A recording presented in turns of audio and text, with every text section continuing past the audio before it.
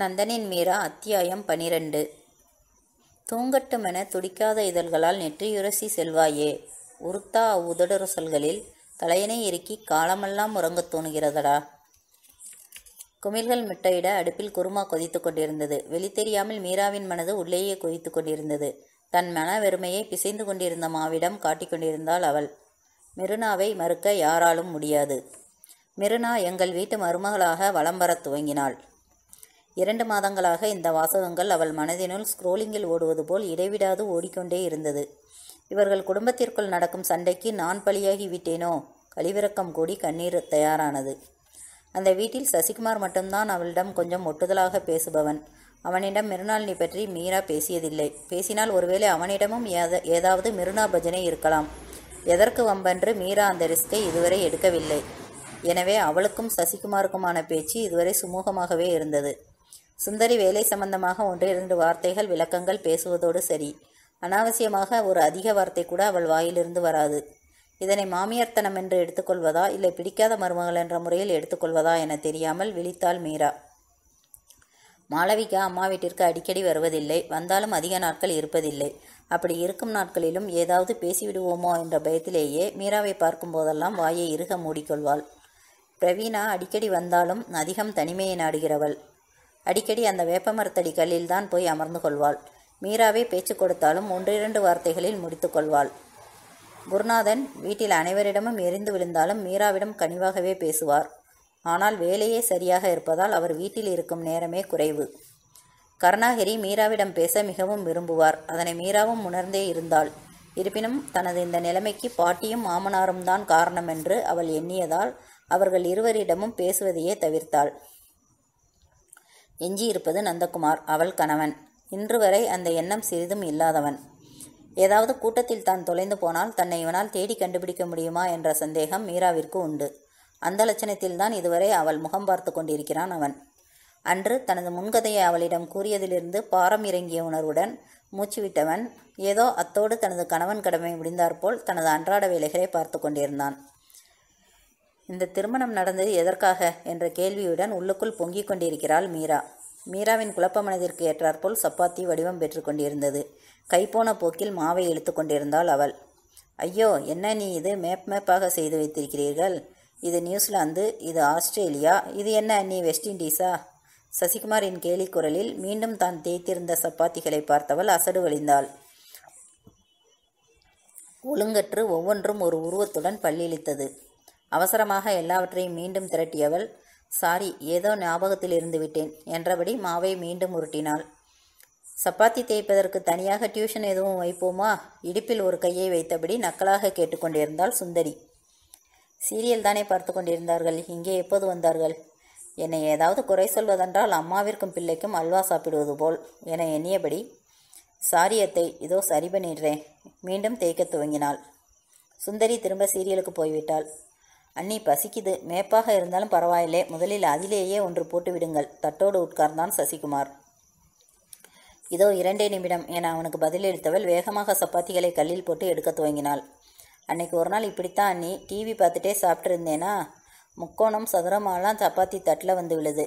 நானும் பொறுத்து பார்த்துட்டு அந்த அருங்கோண சப்பாத்தியை தூக்கிட்டு போய், மனுஷன் திம்பானா இதை அப்படின்னே. அம்மா ஒரு முறைச்சாங்க. அண்ணா கண்ணை ஒரு உருட்டு உருட்டுனாரு. இப்போ எது பேசினாலும் நமக்கு கிடைக்கிற சோறு கிடைக்காம போயிடுன்னு பேசாமல் வந்துட்டேன். சப்பாத்திகளை விழுங்கியபடி சொன்னான் சசிகுமார். ஏன்? சப்பாத்தியை அழகாக வட்டமாக தேய்த்தபடி கேட்டாள் மீரா. ஏன்னா அன்னைக்கு சப்பாத்தி சுட்டுட்டு இருந்தது மிருனா. அம்மா அவளுக்கு டியூஷன் எடுக்க, அண்ணா அவள் என்னென்னமோ சைஸிலெல்லாம் சுட்டு போட்ட சப்பாத்திகளெல்லாம் சத்தம் இல்லாமல் சாப்பிட்டுட்டு இருந்தாரு. இங்கே நம்ம பேச்சு வேலைக்காகுதுன்னு திரும்பி வந்துட்டேன். உங்கள் அம்மாவும் அண்ணாவும் இப்படித்தான் எப்போவுமே மிருனாவுக்கு சப்போர்ட் பண்ணுவாங்களா? மறத்துவிட்ட மனதுடன் கேட்டாள் மீரா. அம்மா எப்போவுமே நிறைய சப்போர்ட் பண்ணுவாங்க. அண்ணன் பொதுவாக எல்லாருக்குமே சப்போர்ட் பண்ணுவார். யார் மனதும் நோகக்கூடாதும்பார். அன்னைக்கு இப்போத்தான் சமையல் கற்றுட்ருக்கா, அவளை நாம் என்கரேஜ் பண்ணணுண்டா, இப்படி பேசினா அவள் மனசு கஷ்டப்படாதா அப்படின்னார். ஆமாம், உன் அண்ணனுக்கு என் மனதை தவிர வேறு யார் மனசு கஷ்டப்பட்டாலும் தாங்காது. விரக்தியுடன் நினைத்தபடி அடுத்த சப்பாத்தியை தேய்த்தாள். சாப்பிட்ட தட்டை சிங்கில் போட்ட சசிகுமார் அவள் அருகே வந்து ரகசியம் போல் குனிந்து, அண்ணி, உங்களுக்கு ஒரு ரகசியம் சொல்லவா? அந்த மிருனா இருக்காளே, அவளை எனக்கும் பிடிக்காது என்றான். ஆனந்தத்தில் விழிகள் விரிய, நிஜமாகவா என்பது போல் அவனை பார்த்தாள் மீரா. ஆமா அண்ணி, அவளும் அவள் மூஞ்சியும் பெரிய அலட்டியவா. உங்களை மாதிரியே நானும் அவளை வெறுக்கிறேன், இப்போதும் எப்போதும் என அறிவித்தான். புதிதாக தோன்றிய பாசத்துடன் தன் குழந்தனை பார்த்தாள் மீரா. நீங்கள் ஒரே ஒருத்தர் தான் சசி இந்த வீட்டில் என் பக்கம் என்றாள். அப்போ சியர்ஸ் சொல்லிக்கலாம் அண்ணி என தன் கைகளை உயர்த்தி அவள் கைகளுடன் தட்டியவன், அண்ணனையும் சீக்கிரமே நம்ம பக்கம் இழுத்துடலாம் அண்ணி, நீங்கள் கொஞ்சம் பொறுமையாக இருங்க என்றான் மெல்லிய குரலில். இப்போது மீரா அந்த வீட்டில் உள்ள அனைவரும் தங்கள் ஒட்டாத வாழ்வை அறிந்தே வைத்துள்ளனர் என உணர்ந்தாள். கிடைத்த சந்தர்ப்பத்தில் தனக்கு ஆறுதல் சொன்ன குழந்தனை பாசத்தோடு பார்த்தவள் சசி என்றாள். வின்னிங் என அவன் கட்டை விரலை உயர்த்தி காட்ட தானும் விரல் உயர்த்தி அவன் விரலுடன் மோதினாள். என்னடா அண்ணியும் குழந்தனும் எதற்காக சண்டை போட்டுட்டு இருக்கீங்க என்றபடி உள்ளே நுழைந்தான் நந்தகுமார். சண்டையா போடுறோம் என மீரா அவனை முறைக்க, அண்ணா, மதினி மைத்துனன் விஷயத்திலெல்லாம் நீங்கள் தலையிடாதீர்கள் என்றான் சசிகுமார். சரிடா, நான் தலையிடல, எதற்கும் ஒரு சின்ன எச்சரிக்கை விடுத்து வைக்கிறேன், நீ என் தம்பியாக போய்விட்டாய் பார், அதற்காக என ஆரம்பித்து சஸ்பென்ஸ் போல் நிறுத்தினான் நந்தகுமார். என்னன்னா சசிகுமார் ஆவலாக கேட்க, மீரா இவன் தன்னை ஏதோ கலாட்டா பண்ண போகிறான் என உணர்ந்தாள். இப்படி கைகளை பிடித்து முதுகில் மொத்துவது, இப்படி கைகளை பின்னால் மடக்கி வளைத்து தலையில் கொட்டுவது, இதிலெல்லாம் உன் அண்ணி எக்ஸ்பர்ட் தெரியுமா உனக்கு? சசிகுமாரின் கைகளை பற்றி செய்கையாக செய்து விளக்கினான் நந்தகுமார். என்ன அண்ணியா? போங்கண்ணா, பொய் சொல்கிறீங்க. அண்ணி எவ்வளவு சாஃப்ட், இதெல்லாம் அவங்களுக்கு செய்ய தெரியாது. அப்படித்தாண்டா நம்ம நம்ப வச்சுக்கிட்டு இருக்கா. ஆனால் ஒன்றை மட்டும் இல்லை, நம்ம வீட்டில் எல்லாரையும் நம்ப வச்சிட்ருக்கா. ஆனால் அவள் சுயரூபம் வேற, அது எனக்கு மட்டும்தான் தெரியும். அவன் அன்று வினோத்துடன் போட்ட சண்டையை பற்றி சொல்கிறான் என உணர்ந்த மீரா, எங்க போதும் என ஒற்றை விரலை ஆட்டி எச்சரித்தாள். அட இரு மீரா, நான் அன்று நீ இதோ இப்படி செய்தாயே, அதோடு வாயால் இப்படி சத்தம் கூட எழுப்பினாயே, அதை பற்றி இன்னும் சசியிடம் சொல்லக்கூட இல்லை என்று அந்த வக்களத்தின் ஓசையையும் செய்கையையும் தெளிவாக செய்து காட்டினான். மீராவின் முகம் கூச்சத்தில் சிவக்க கணவனை முறைக்கத் துவங்கினாள் அவள். என்னடா சசி, இப்போது உன் அண்ணியை பற்றி தெரிந்து கொண்டாயா? கேலியில் தன்னுடன் பங்கு கொள்ளுமாறு தம்பிக்கு அழைப்பு விடுத்தபடி பார்த்தவன், அவன் ஒற்றை விரலால் தன் நெற்றியை தட்டியபடி தீவிர ஆலோசனை பாவனை காட்டவும், எதையோ எதிர்பார்க்கும் ஜாக்கிரதையுடன் அவனை புன்னகையுடன் நோக்கினான். சசிகுமார் வேகமாக எழுந்து, அண்ணா, உங்களுக்கு ஒன்றுமில்லையே, பெரிய காயம் எதுவும் முதுகில் கைகளில் என அண்ணனை ஆராய ஆரம்பித்தான். ஏய், எனக்கென்னடா, ஒன்றுமில்லை, விடு.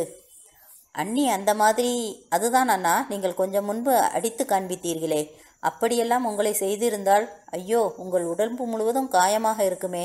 எப்படி இருக்கிறீர்கள்? ரொம்ப வலிக்கிறதா? இதெல்லாம் தெரியாமல் நான் வேறு இவ்வளவு நேரம் அண்ணி பக்கம் பேசிவிட்டேன். ஆனால் ஒன்று அண்ணா, பெண்டாட்டி கையால் அடி வாங்குபவர் நீங்கள் என்றால் என்னால் நம்பவே முடியவில்லை தெரியுமா? மீராவிற்காக நந்தகுமார் விட்ட அம்பினை சாமர்த்தியமாக அவன் புறமே திருப்பிவிட்டான் சசிகுமார். மீரா பக்கன வாயை பற்றி சிரித்தபடி சிரிக்க, டேய், உன்னை இப்போ உதைவாங்க போற பாரு என்று எழுந்த நந்தகுமாரிடமிருந்து தப்பிய சசி வாசலில் போய் நின்று கண் சிமிட்டி கட்டை விரல் உயர்த்தி மீராவிற்கு ஜாடை செய்துவிட்டு போனான். இந்த ஜாடையை நந்தகுமார் பார்த்துவிட்டால் கோபிப்பானோ என பயந்து மீரா அவன் பக்கம் திரும்பி பார்த்தபோது அவன் மீராவைத்தான் பார்த்தபடி நின்றிருந்தான். இதற்கு முன் இல்லாத ஒரு வித்தியாச பார்வையை அவனிடமிருந்து கண்ட மீரா சிறு தடுமாற்றத்துடன், உங்களுக்கு சப்பாத்தி போடட்டுமா என்றாள். இந்த மச்சம் வித்தியாசமாக இருக்கிறதே மீரா என்றான் அவன் அவள் முகத்தில் பார்வையை வைத்தபடி. மொட்டைத்தலை முழங்கால் முடிச்சு போன்ற அவனது இந்த பேச்சில் குழம்பிய மீரா அவனை புரியாமல் நோக்க, உனது முகத்தில் இருக்கிறதே இந்த மச்சத்தை தான் சொல்கிறேன் என அவள் முகத்தில் இருந்த மச்சத்தின் இடத்தை தன் முகத்தில் விரல் வைத்து சுட்டிக்காட்டினான். அந்த மச்சம் கன்னத்திலும் இல்லாமல் நாடியிலும் இல்லாமல் இரண்டிற்கும் இடையில் தாடையில் உடனே கண்ணில் படாமல் ஒரு ரகசியம் போல் ஓரமாக மீராவின் முகத்தில் அமைந்திருந்தது. அவள் முகத்தின் நேர்பார்வையில் அது பார்க்க கிடைக்காது.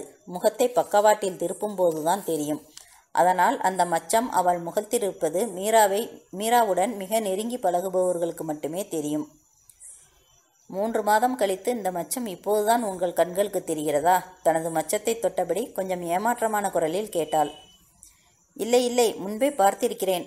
ஆனால் இன்றுதான் சசி சொன்னதற்கு வாயை பொத்தி சிரித்தாயே, அப்போதுதான் அந்த மச்சம் எடுப்பாக வெளியே தெரிந்தது. உன்னோடு சேர்ந்து அந்த மச்சமும் சிரித்தது தெரியுமா என்றவனின் பார்வை அந்த மச்சத்தின் மேலேயே இருந்தது. 12வது அத்தியாயம் நிறைவுற்றது.